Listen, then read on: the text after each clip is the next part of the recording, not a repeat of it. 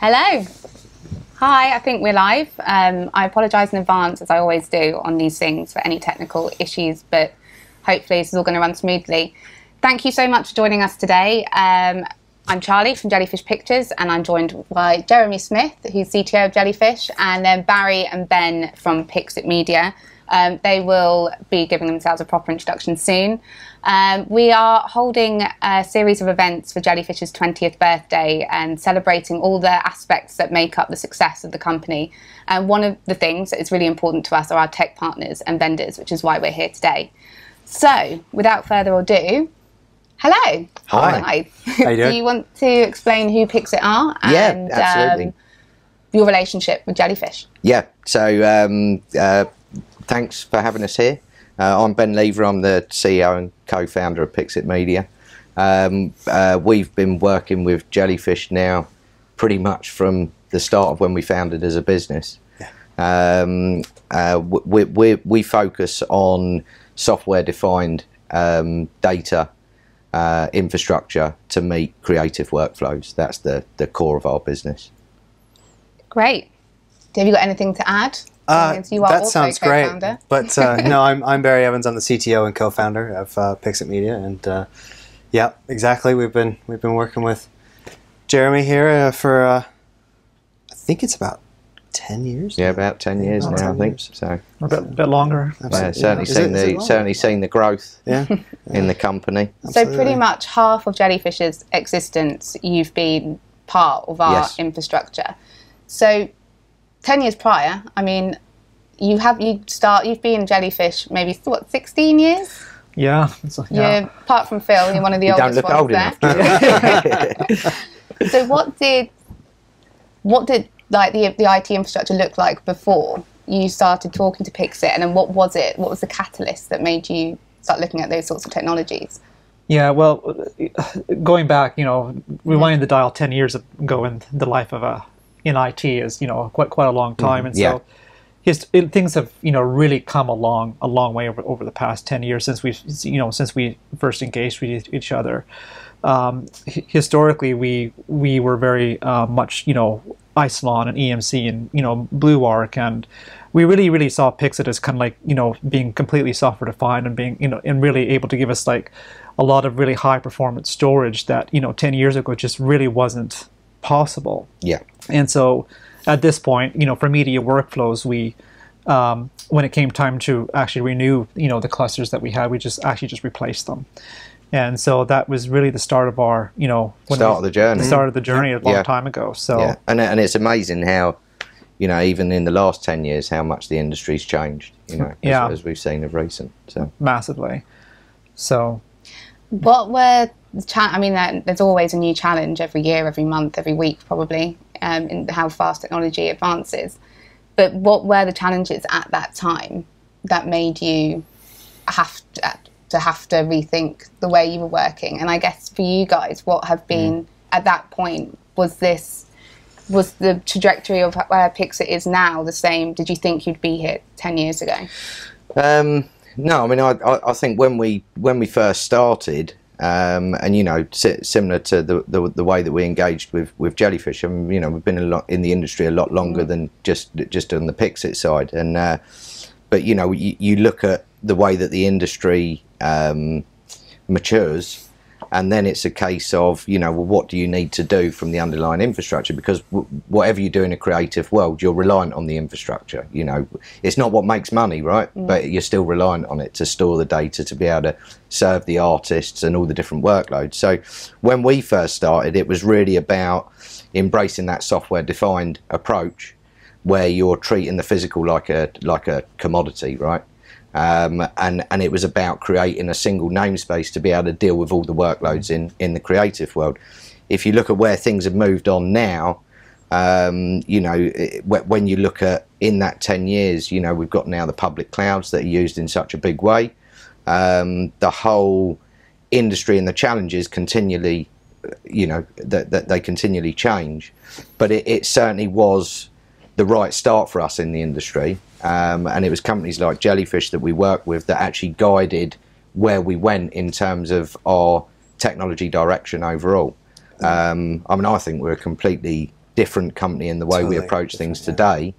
And it's only really been down to, you know, the likes of the customers that we've worked with having to modernise the way that they work that's changed that, you know.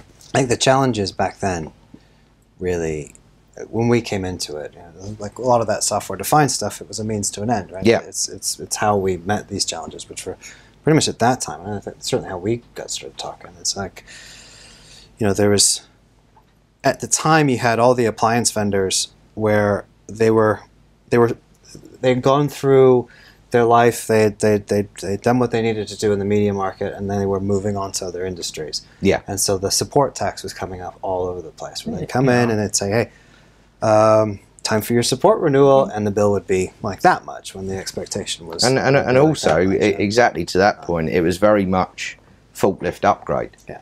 And the way a lot of the studios and the post-production, the VFX companies work, a lot of things were aligned to projects. So it was, you know, in a traditional way that you'd have IT budget and spend where you'd annualise it, and you pretty much know year on year your growth. You know, as we've seen, like with you guys, you can get 1 or 2 projects where suddenly the company becomes 3-4 times plus the size. You know, now you can't budget for that in terms of the way that you grow. So it's you know, that was the thing, that you can't go into these sort of forklift upgrades. You have to be able to embrace new technologies. You have to be able to adapt to what your customers require to be able to turn around the projects, and being able to, you know, grow and shrink in relation to the way that works. So, you know, it's been a really good mutual relationship, because in one hand, you know, you'll bring in a cost model that's predictable to the market, which is what it needs, so you can grow when you need to, but you always know what that growth requires. On the other hand, you have to be led by industry to innovate, to be able to meet the demands of industry. So yeah, that's our sort of view on it. Have you got anything to add, Jeremy? Yeah, I think you know, going back when we first started, one of the big, you know, things that we really liked is that, you know, from a technical perspective, we could, you know, guarantee X amount of performance, and in that was something, you know, that was really unheard of at the time from a software-defined storage, you know, solution. And I remember we were kind of going from like a transition from SD to HD. Yeah. And all of a sudden that was a massive, you know, jump in quality, jump in performance, jump in throughput needed, and what that meant for rendering and all the rest of it. And now I think we're kind of just coming out on the other end, and by going from like, you know, HD to Ultra HD, and so we see the same thing happening again. And you tend to find, don't you, that although, for instance, when HD and 2K came in, it was sort of, there was a period of time that it took for it to actually go into the VFX and the post-production and that side of things. So, you know, there's a delay of when it comes in, and I think we've seen that with Ultra HD, 4K. You know, we now see the next innovation. So what we love about the media industry is you're always continuously pushing the boundaries, but then the workloads that you do are so broad. So you really get a spectrum of, you know, looking at different data profiles, and there's always a new data profile that you have to take into account because of the way that the creative industry is always pushing boundaries.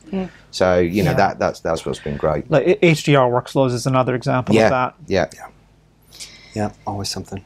So you touched on it before about learning from industry, but I suppose it goes both ways. I mean, you as a CTO and the importance of the collaboration with your vendors and you with your clients. I mean, how, and I suppose it's a question for each of you, what have you learned from your clients and what have you learned from your vendors? How important is that learning curve and that collaboration to finally build the perfect product? It can always be pushed, it's always going to evolve, but what are the main pieces that have kind of built on that? Jeremy, do you want to start? Sure. Well, I think, you know, kind of collaborating, you know, with you guys and, you know, and other people in the industry, like just say, well, here's exactly what we're trying to do. Like this is exactly the challenges we're up against, and that level of engagement has really been invaluable for, I think, for everyone in this industry and a lot of your other customers. Well, if you take a look at some of the other, you know, like the EMCs and, you know, a few of the other storage appliances we had previously, they didn't have the understanding of the end-to-end solution in the workflow. So I think it's one thing that I think has been great is how we've been able to kind of like, get together, have a phone call or Zoom call these days, and really just say this is where the industry is going. This is the scenario. And as you kind of alluded to, like the public cloud things has really changed things over the past several years. And this is where, like software-defined solutions have really kind of shown into their own, have really come into their own, into their own, like apps. It has to be embraced now. Yes. It has to be embraced. And I think one of the big gaps that we've seen, when you go back over the years, is that there was a real disjointment between the creative side, the operational side of the business, and then the underlying, if you like, technology side. And the way things used to work is that you would buy the underlying technology and infrastructure, and then as a creative workflow or operationally, you would have to make what you do fit within what you implemented. Yeah. Whereas when you look at it in terms of the businesses the business that you're in, it's all about the creative side, because that's where you make the money, right? That's what you do. Your clients are all creative. So I think what's been great for us in terms of working with Jellyfish and a large number of other companies in the industry is that by understanding the creative workflow, understanding the different profiles and what you want to achieve, it then guides us in terms of what you need to do to build an infrastructure and in a software-defined way to meet that. Yeah. Bless you. No, correct. Bless you. No, it's through the years. You'll give me a call and you say, "Hey, I've got this idea, or I want to show you this new thing. Can I show you this new thing, Barry?" And I'll say, "Yes, yeah, cool. Let's have a go. Let's have a look." And you'll this. Here's the next big thing that's coming, and I always struggle at first. I'm not really sure what I'm looking at, but I know it's got to be something cool, and we get there in the end.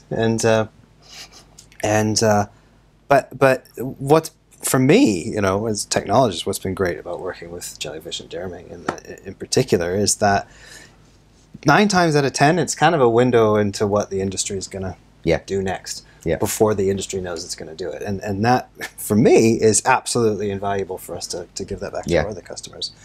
And sometimes it works out differently to the reason behind whatever it is that you've got going on will change, but the outcome is usually exactly how you've predicted it, and that's been it's been a fun journey. Like having a crystal ball. So thanks, Jeremy, the Oracle. Well, but I think just to say, we really see technology, in certain, if you have the certain technology pillars in place. I've used this analogy before, but basically, the infrastructure and the under IT is now acting as an enabler to do these jobs. That's what it is, rather than a barrier. Yeah, and so it has to be. But this is the way that we're in now, and and as your offerings have matured and over time to embracing the public cloud. Well, what does this mean for a workflow? What does this mean for that? How can we process these HDRs or rather than having to let's take let's lower the renders to a lowering sampling rate. Let's hope no one notices we're doing a bit of blurring and that sort of stuff. But it's just how do you the infrastructure is now in a place where it allows us to really, really export the highest quality product. Yeah. And fundamentally, it's when you look at the sort of workflows that you guys have, it's about how that data moves through the workflow to become that finished project that then that finished result that you then give back to your customers, and it's all about the workflow and the creative users that are working to that flow. It's about making it so that whatever you have underneath it interacts, and it's that efficiency and automation of moving through the workflow. And I think that's what's really important. Something that's changed for us as well over the past 10 years is that the industry is a lot more regulated than what it was basically 10 years ago. Yeah, absolutely. And so And I think it's going to become more regulated. It's going to become more regulated. And so the amount of content being produced these days for traditional broadcast or film, plus all of the streaming services now, I think security is taken up is massively on everyone's mind. And I know several years ago we spoke about, well, how can we do this in like multi-tenancy environments? So how can we do this without siloing basically massive pools of resources? And also having 3-4 times the infrastructure than you need exactly for the actual workloads that you're doing. Absolutely, exactly, because I mean we still want to be very cost effective, and so I do think Pixstor has done a really good job with the multi-tenancy stuff. And and as you know, Charlie, we use that now, and so. But this is another example where Pixstor really engaged with the industry, not just to talk about speeds and performance, that sort of stuff, but also from a compliance perspective as well. Well, and it's a really good point to raise, because when you think where we started, everything was about performance, how much capacity you needed, and then it was building those right storage infrastructures. Now it's completely different. Yes. We almost say with storage now, it's like how big, how fast does it need to be, and how much does it cost, right? That's about it with storage. It's now about, is it secure? Now I've got to automate in terms of the movement of data going through my workflow. Now I've got to take that outside of where I was in a single office like you guys originally. Now you're dealing with multiple locations. Initially that was in the UK, then it branched out, and then it became global. So now you're moving content on a global basis, so collaboration within the company. Then you're also incorporating the public cloud, because you've got to burst into that and use a lot of the benefits that you get from the public cloud. And then you're also collaborating with third parties as well, whether that's your customers or other people within the workflow chain. So storage, where it used to be, all the vendor, and a lot of the vendors are still very similar to the traditional ones, is how much storage can I sell you? Whereas now it's about, how do I understand what you need, and now it's about automating that. So, it's going to cover all of those things around. I need multi-tenancy, I need the security, I need to be able to store stuff in an efficient way that I can either reutilize it or share it.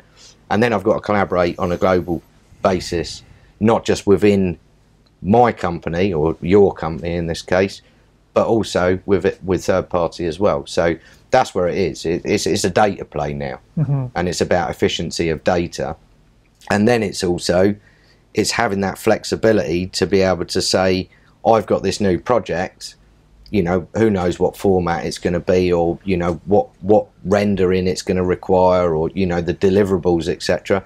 You have to then be able to embrace new technologies, but really quickly. And that's something that we've done that multiple times with you guys, where where you're pushing the boundaries of things like we saw on one of the last projects, the rendering was just like out of this world. But we could quickly, between us, determine where the issues were, where that related to the infrastructure, what you needed to be able to achieve, and by working in collaboration with with some minor changes and embracing some new technology that could be incorporated quickly, enabled you to do that. And I think that's that's what it's all about, that whole software defined play. I think that was going to be one of my questions in creating this utopian studio of the future. We're done now. That's it. Now it can mic drop. And creating this ever agile studio, because like you say, it's not confined to the 4 walls anymore. It's either global or across whatever nation you're working in, or in the cloud. Have you had to pivot? I mean, you kind of touched on it there with, it's not just about creating storage anymore and power, it's security and all these other elements. Has there been any huge tangents that you've had to go off on? Are you always having to be on your feet of knowing what's important and what are the trends that are coming? I think it's not so much recently, yes, right? Over the past 18 months, we certainly had to accelerate it. It wasn't a pivot so much as a accelerate very, very quickly, right? And that's really more the case. I mean, it was. I think we were in a nice place before COVID started. Things were taken along with the development of what we were doing for the more global aspects of things, but when it hit, it's like, we need it now. We really need it now. And so that really, yeah, that's a couple pivots along the way in terms of, you know, maybe we're not going to work on that now, right? Because there's no point now, right? But certainly the things that we were working on to help facilitate a lot of that stuff, we had to really put the pedal down. Yeah, I think it was, we started on the development cycle probably about 4 years ago, 4.5 years ago, let's say, in a direction of where we were going. I think one of the things that's made us very different is the fact that the way that we've developed our underlying tool set is that we can change direction very quickly. But the thing is, we were always focused in this, you know, it's almost like we had a slogan years ago, what was it? Do more with less. And it literally has come full circle, because our whole philosophy is, which is crazy as a storage company, is kind of the less storage we sell you, the better we've done our job, right? Because it was all about moving into this collaborative way. Now, with what happened over the last 18 months, the big thing that everyone had to do was get everyone working remotely, right? That was number one, because you couldn't just stop. I think over the last, that say what, the first 6-12 months, I would have said. And then more recently, over the last sort of 6 months or so, it's now looking at, well, okay, we've now got everyone working remotely. How do we do things in a more efficient way in terms of the way that we store and move data? Because it's costly, right? So I think we were I think we were on the right path, but we've had to accelerate massively. But one thing I think, you know, is 100% spot on, is that if we weren't led by the customers from the industry that guide us in terms of what the needs are, then we wouldn't be able to get to anywhere near to where we get to. And that's where we have to pivot, because you can be doing something in your roadmap that you think, well, this is great, right? You know, this is going to be fantastic. And then the industry says, no, this is how we need to do it. And you've got to be able to pivot. So we've done that. But it's a changed world now. I think the next problem we're going to have is finding talent. You know, because you think when we used to, a lot of these projects that you did, you might have 2-3 large projects going through the system. Now, with the amount of content that is being made, you're going to have to triple that.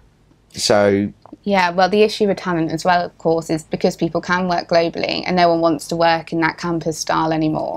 They are all over the globe and they can work from home, and they're offered everything because everyone's desperate for talent. So I mean, that's an issue. You know, the VFX and animation industry and probably other industries are facing. And that's going to be a big one. I think there's going to be like a lot of, you know, media companies out there now who had to pivot incredibly quickly, who were when the pandemic started, and there was almost a very mad rush just to get people up and running in whatever way they could. So basically, whatever happens now, you know, as you guys know, Jellyfish was in a pretty good position when the pandemic did hit. That we were, because you were already on crystal ball again. You know, and so you know, at Jellyfish, we want to put, you know, our employees' health and safety first, and so we, you know, started sending people home, but we were set up to do that, you know, but a lot of places weren't, and so I think now that the dust is kind of settled and people, you know, have been working, you know, remotely in one way or another. I think there's going to be like a lot more refinement and just, well, what is the most intelligent way of doing this? So I think there's going to be like more refinement. But also, just to your point, I think, you know, it's kind of, you know, the landscape has now changed. It's not just this industry, but it's across the board. And so when looking at like how software-defined storage can help basically move the data from A to B intelligently, rather than just, here's an NFS or an, you know, export. Well, and you know, when you think about the amount of data you're dealing with, which is just continuously increasing and exploding all the time, you can't just be copying data here, there, and everywhere. And that is the traditional model in the market, especially in the media space, because you've got so many siloed elements within the workflow. So if you're not, and when you look at some of the software tools that are coming through now, you know, so forward thinking that you can embrace and it can change that, but the infrastructure has to meet that. So you can't be replicating stuff and duplicating stuff everywhere, because you don't have infinite budgets to say, well, you know, I'll buy 100 petabytes and I'll be fine for the next 4 years. It's not realistic, right? Yeah. So it's all about, you know, not duplicating data. It's about automation to take away manual intervention, so that those creatives, it needs to be seamless. And I think that's the next step.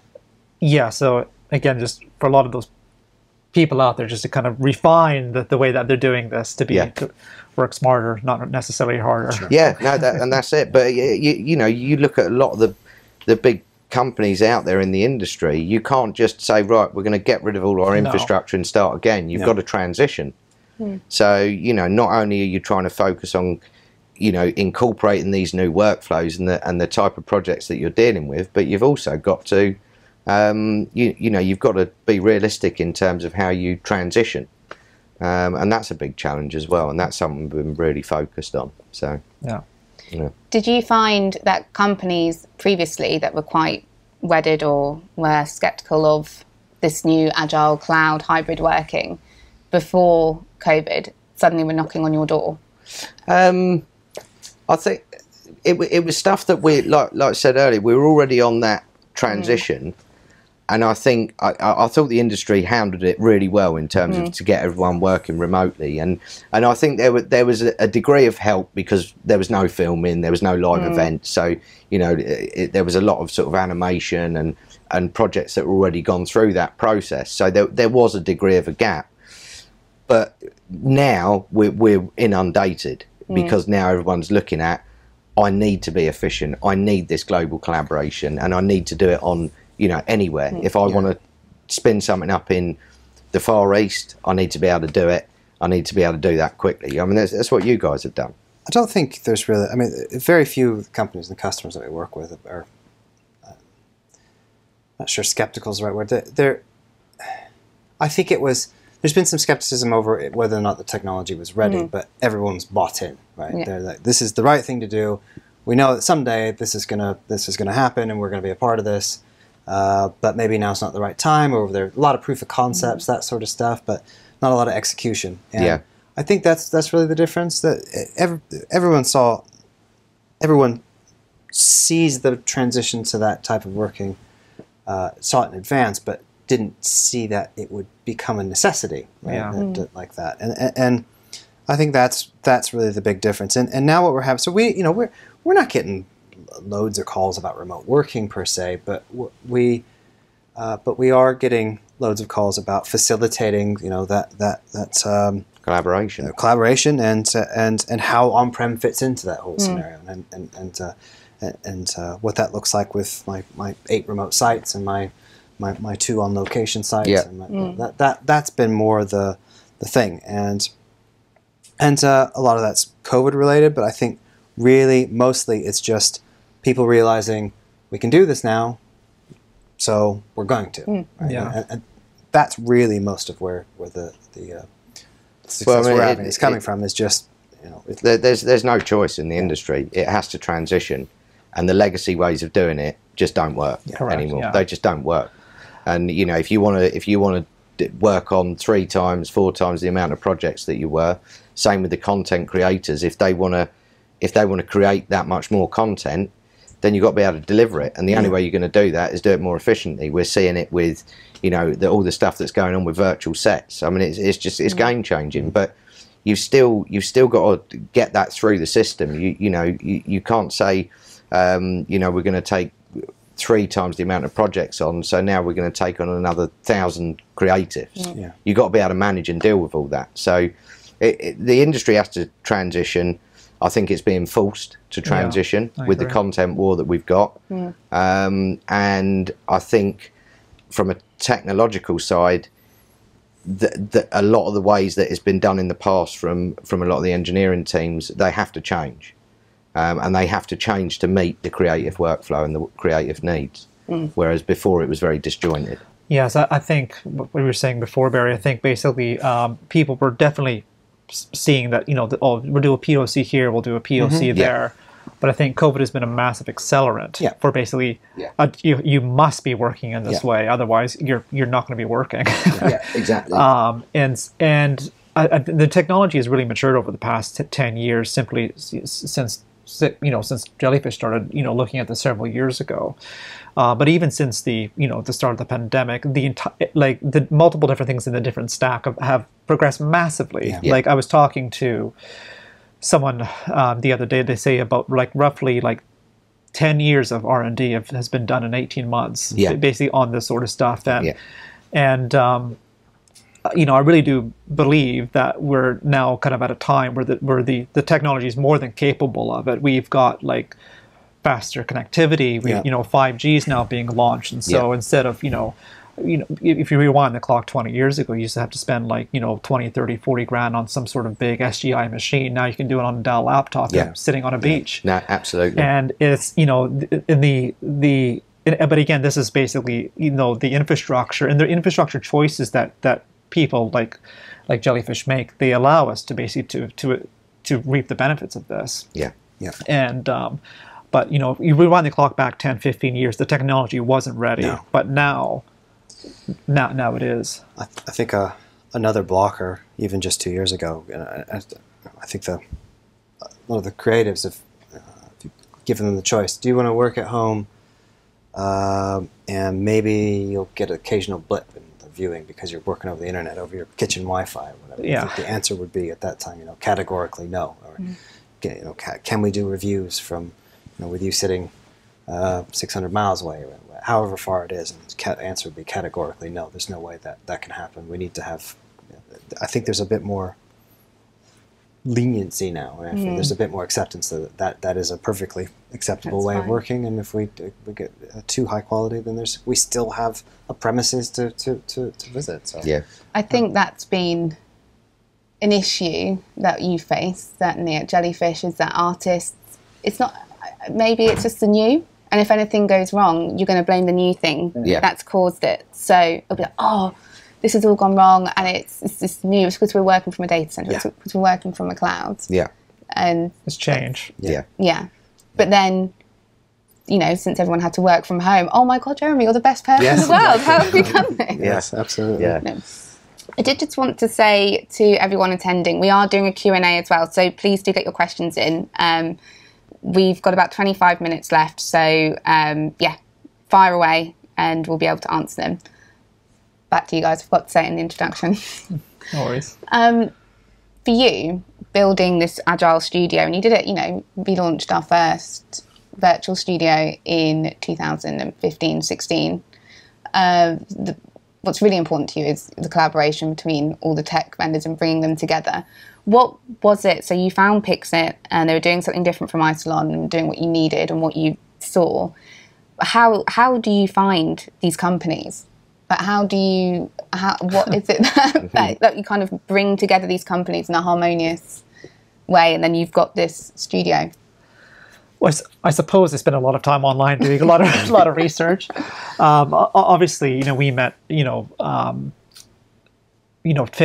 15 years ago. Yeah. And I think it just that, you guys were willing to collaborate, and, much like some of the other technology vendors that we use, they're willing to really engage with us. And so, I find myself spending a lot of time talking with different technology, providers in the discipline that they're in, and just saying, well, how can we work together? How can we make this better? This is what we're doing. I remember working with the guys with Teradici about Wacom support. Yeah. I said people can work remotely, but I said if a painter can't have pressure sensitivity on their pen, then the entire thing kind of falls down. Yeah. And so I suppose I guess I personally, I actually get satisfaction out of working with different people and just how can we make this solution better and then passable by the end users. So I guess, and then it all comes, it assembles into one thing. Kind of the Avengers. Yeah. So this is a big question. In the past, I'm going to say 20 years, because we are celebrating Jellyfish's 20th birthday. What do you think is the biggest technological advancement in the VFX animation industry specifically, which brings us to where we are now? And you can each answer that. That might take up a bit of time. Well, I think going back 20 years, the landscape is completely changed. So if you wanted to work on, say, one of the big films like a Star Wars or whatever else, there was only so many people, like studios in the world, that could actually have the just the raw grunt just to do that. But I think really as the industry has matured and as it's changed, and thanks to the advent of software-defined storage, the public cloud, and being able to work remotely, it's a lot of different facilities now can now instantly scale up and have incredibly, like they can have incredible just raw firepower just to frankly get that job out the door, and then simply to potentially collapse it back down or reallocate those resources. 20 years ago, that was not possible. You literally had to sign, have your own power station, frankly, to power this sort of stuff, and then you have the people to maintain, and then you have to keep it busy because you don't want it sitting there doing nothing. And so I think in the past 20 years, it has completely changed the game. And so if you've got like a solid, robust workflow and best practices being followed, there's really no limit to what you can do as that facility to work on whatever project you want, no matter how complex. But again, we're seeing that it's being, all the technology it's allowing that to happen. I think that's a result of the technology really maturing over the past 20 years. Because when I started at Jellyfish, that was not the case. No, there was there was different approach. Different approach, and it was a different time. So I think that's one of the biggest things that's changed in this space is it's just the actual sheer scalability now. Yeah, I'm going to be really boring and say pretty much that. Yeah, I think I try and be difficult as I can and controversial with this stuff, but I think the biggest shift has been, and more in the last 10 years, has been the public cloud, and the way that they've approached it. With the Amazons, the Microsofts, and the Googles. I think it's changed the dynamic of acceleration of development. I think it's completely flipped the traditional technology industry on its head and almost put a rocket up it to modernise. And because when you look at what the likes of the public cloud hyperscalers have done, and the way that they built data centers, and the way that they did infrastructure, they've completely changed the dynamic. I think in turn, what's really positive about that is I think the innovation that we see on the software side in the industry is just, in terms of what you can deliver, has just been phenomenal. And I wouldn't put that all down to the public cloud, but I'd put it down to the fact that development teams can collaborate on a global scale to be able to achieve that. But I think what we're seeing now is, those traditional technology giants that have been in the industry a long time, they weren't going to lie down forever, right? And just say, here you go, Amazon, Google, Microsoft, off you go. And we're now seeing those businesses completely change, and they're embracing the change, and they're coming back with some fantastic innovation. So it's a dynamical shift on the technological side, or the technology side, but I also think that industry, and not just the media industry, we're seeing it across the board, life science, machine learning and AI, what can be achieved so much quicker than what it could 5, 10, 15, 20 years ago. That's what's changed massively. And you do work in other industries. Media and entertainment isn't your only industry. Do you see, is that a positive for you? Because you can see different things happening. They're all handling a massive amount of data.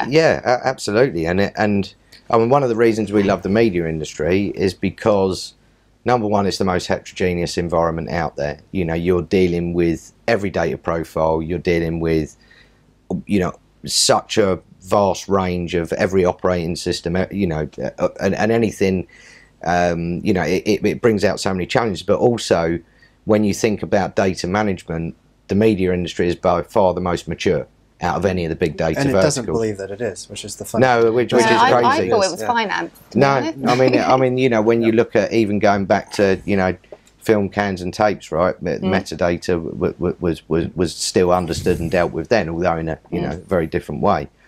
Whereas I think what we've seen, the other areas, sorry, I was going to say, with the media industry, it's the one area that you can prove performance, because we always say a slow video is not video, right? It's not. Yeah. So, and that's another great thing. But when we go into the other verticals that we deal in, we can very quickly understand, because we're not creatives, right? Our company isn't creative, we're engineering, we're engineers. So when we go into other industries, we can very quickly relate those workloads, those data profiles, and also the way that they're managing data for all the stuff that we've learned from the media industry. And I think a lot of vendors that started in media and then forgot or moved away from the media industry because, there's more money to be made in other verticals. I think it's crazy, because you will always continue to learn from the media industry. There's this cycle that we go through between those other industries that we work with and this, right? And it's always been this way, right? It's that whole data management aspect, that whole efficiency aspect, which, margins are so tight in this industry that you've got to be efficient, and who is ever more efficient down the road is going to get the business, and so on and so forth. And that's not always happening in the other spaces. So that type of thing, right, is where we get a lot of value in putting back into those other industries that we work with, who may not be necessarily, they don't necessarily need that. They don't necessarily need to be more efficient, but if they can be, then hey, the happy days, right? And out of the back of that, particularly within the research sectors that we work with, there's constant innovations in performance, and that's kind of the fun stuff for us sometimes, and we get to bring that back into the industry that we're working with here. And that's the way it's always been. It's just gone on a circle. Every year there'd be a new way to share between back and forth. And that's certainly how we got started. That's a really good point. I mean, a lot of the stuff that we see in the real high performance compute side, I mean, it's bleeding edge in terms of the performance is just another level. So you can take a lot of that and you can bring it back into the media space. Yeah, it's very IT driven. It's very feeds and speeds. Yeah.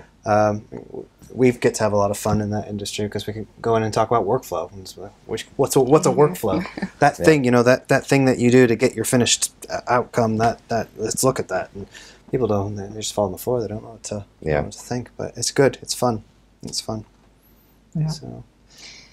Jeremy, as it's been touched on, you've got quite the innovative brain. And you pushed boundaries really for Jellyfish. So we're an independent company, so it helps to be able to do that. What was Phil, so Phil's our CEO and founder, what was his reaction in 2014 or 2013 when the cloud was still in its infancy for the media industry? When you said, I want to start looking at these technologies and I want to completely overhaul the IT infrastructure? I think at the time it was in its infancy, like 7-8 years ago, however long that was. But I think with Phil, he could see the potential opportunity that it would bring, the company, and as long as those changes would be able to help the company and help the artists, or basically make them work better or have more options. So cloud rendering was is a good example, and now it's remote workstations, and so I think.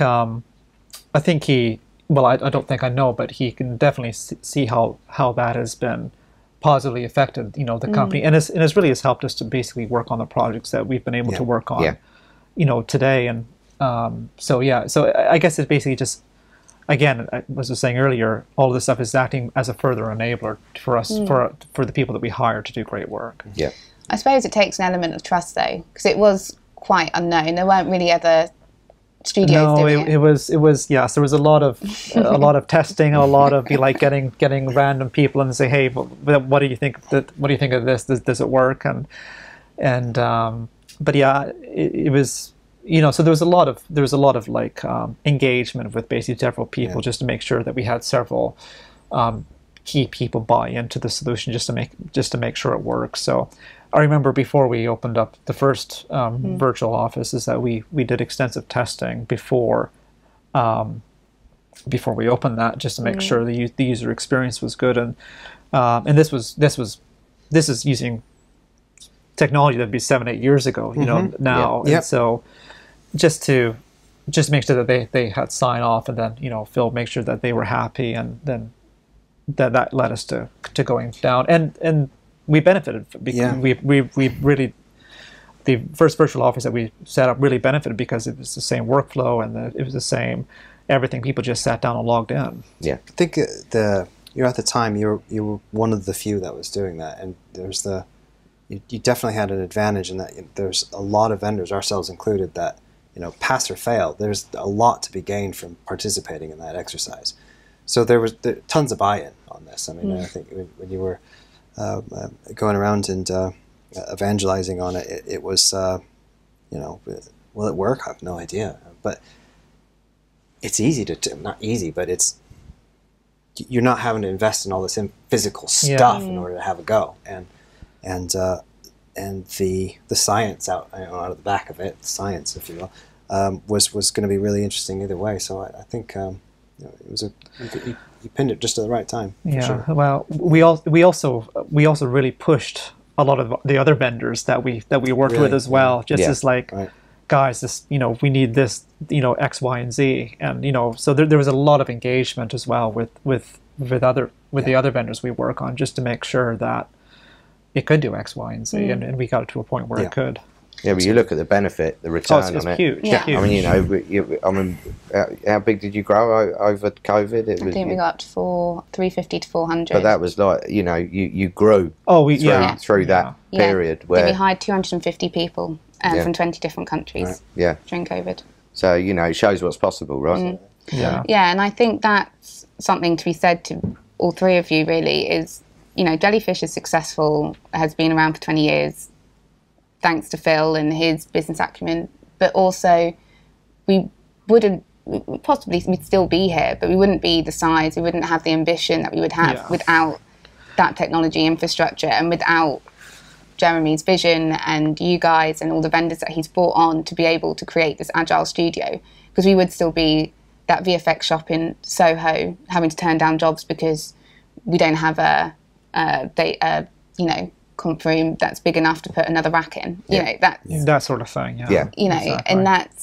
and it's like you were saying earlier, Jeremy, that's what's changed. You know, you can now pretty much scale as big as you need to. You know, the next problem, and I know you're doing it across the globe now in terms of where you get people from on the creative side, but you know, the next problem is going to be having enough talent around the globe. You know, and that's one we can't fix. But but it's certainly demonstrated that it's worked. So absolutely.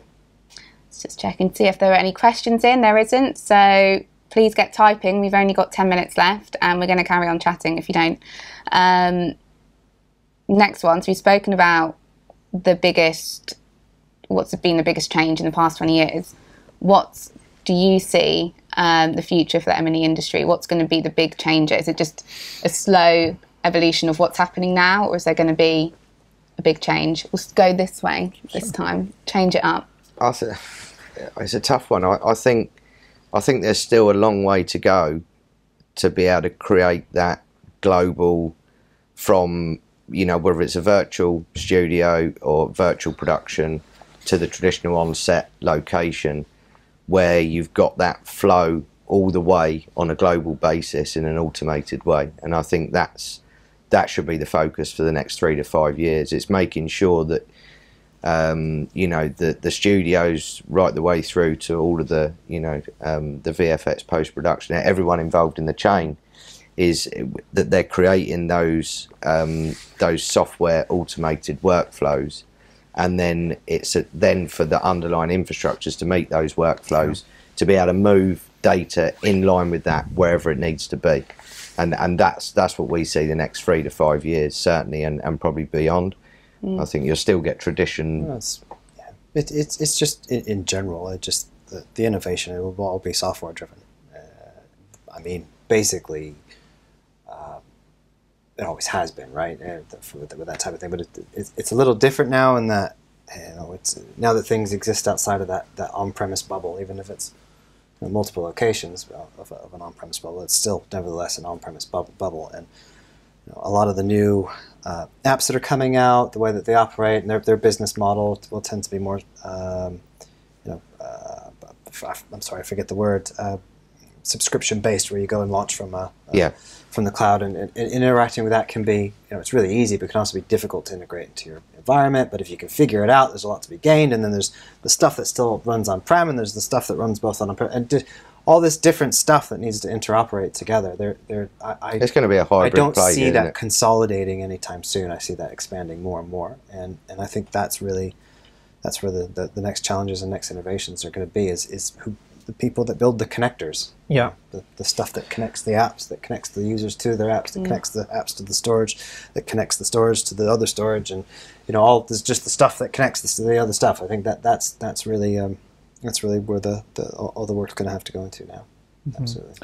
Yeah, I really agree. I really think that we're going to see like a lot of set standards come out that's going to really help collaborate. So in the media world, there's something called USD, or Universal Scene Description, and this is going to be it's kind of like basically the best way to explain it is just basically a file that is supported by every DCC application. Yeah. And it also is going to encourage like a lot more collaboration between different facilities as well as different applications. It's got to. Yep. Well, it's going to, and I know Autodesk is making really seriously looking into this. So I think we're going to see like a lot more of adoption of open source. Yeah. Stuff and less proprietary. And that's been one of the big challenges in the industry. If you've had these legacy proprietary platforms that don't collaborate with anything outside of their business. That's it. Yeah, it was a walled garden approach, but we are now seeing some of these big vendors now embracing these solutions, embracing these file formats, and what that allows us to do, and it allows us basically engagement with basically, say, another studio, another person that doesn't even use the same application stack that you do, but you can use the same data. Yeah. And so I think it's really encouraging to kind of see the industry kind of going to more that way, because you don't really have to reinvent. There's no point in reinventing the wheel, which I think 10, 15 years ago that's what was happening. Everybody had their own wheel. Everyone had their own wheel, and so but now there's this thing called GitHub, and you just pull it down and clone it, and contribute back, and So I think that's going to be one of the biggest, kind of a big change happening over the next one. I think it's exciting. Yeah. But again, it's just going to allow, a sense of collaboration that maybe wasn't necessarily there before, or a lot easier to collaborate because there was no middleware, doing the stuff in between. So I think that's going to be a big thing kind of going forward, really. Yeah. Well, you're usually right, so we've got standards like Material X, USD, Timeline IO, and the thing is that we're now seeing the Foundry adopting these standards. We're seeing Autodesk adopt these standards, which is great. Yeah, which is fantastic, and Pixar has been behind a lot of this, and ILM has been around behind a lot of this, and they're just open sourcing this stuff, and a lot of different places like ShotGrid now, and a lot of it, they're building upon these standards rather than basically trying to make their own version of it, because usually if you get like one of the major VFX or animation studios behind it, like some in the US, it's going to gain a lot of traction. Yeah. And I think that's really exciting. That's really exciting to see these projects really come into their own. And if we were to wind the clock back, like say 10, 15 years, I don't believe they just didn't have as much traction as they do today. No. It's too hard. Too hard then. 3 minutes left. Sorry. I'm just going to interrupt you. We have 3 minutes left, no questions. So if you've got any final words on your relationship with Jellyfish and your relationship with your favourite memory, got 1 minute each. Oh, okay. That's putting us on the spot, isn't it? Do I have to start? Can you start that way this time? Barry, in the middle. Where were we, the Ham Yard? And you were doing that live demo. I think it was the Ham Yard. I was at the HPC Microsoft event. Yeah. That's when you're doing one of your demos where the core count would start. Oh yeah. That was awesome watching that. That was great. didn't have to do anything. But it was my stuff on the back end, and I thought that was just great. That's not my favorite memory of our relationship, but I always it's a proud moment. Yeah, very proud moment for me working with you on that. So yeah, that was. No, I think I don't know if it was my favourite memory, but it was certainly one of the most refreshing ones. Is when you finished the last project with DreamWorks, because that was a monster, and I think it demonstrated that. The model worked, so that was really positive. I thought that was great. Yeah. Favorite memory? It's hard. I think it's probably just like, the regular meetups really, and just to say, like, hey, we've got this cool idea. Then you guys actually like listen, Sure. and then we kind of get going. I remember that demo we did, and that. First live demo in front of like a lot of people. There's nothing like a bit of added pressure there, but it did work, and I think it's just kind of like, we like to try and push the envelope, and then obviously we help push it together, if that makes sense. No, absolutely. A partner that likes to push it too. Yeah. So well, it certainly helped. What we've learned from you guys, our direction in terms of where we've gone. So it's been really positive. Yeah, and you guys also do some very good barbecues as well. Yeah. I'm yet to be invited to one, but we won't go on to that. Well, you do, Barry. I'm not sure. Yeah. I turn up. Yeah. Well, thank you very much. No, thanks for having us. Thank you. It sounds like a fun and fruitful relationship. And thank you very much for everyone attending. I hope you have learned lots and can see what the future of the industry is. Please keep an eye out on our social media and on Pixit's social media. We will be sharing this, and we've also got a Solutions Architect brief to share with you guys as well, so you can learn about the exact work we have done together in a bit more detail. Thanks and bye, and have a great weekend.